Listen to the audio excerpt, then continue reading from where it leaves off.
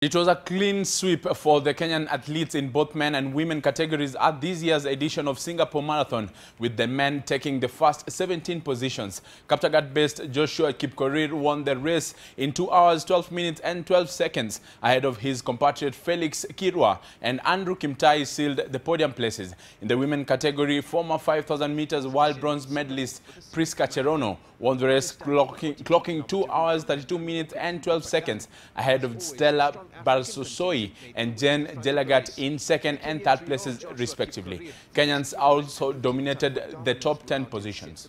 During the first half of the race, that set the tone for the remainder, and it was no surprise to see the East Africans complete a 1-2-3. Kipkoriri took the men's race much the same in the women's race with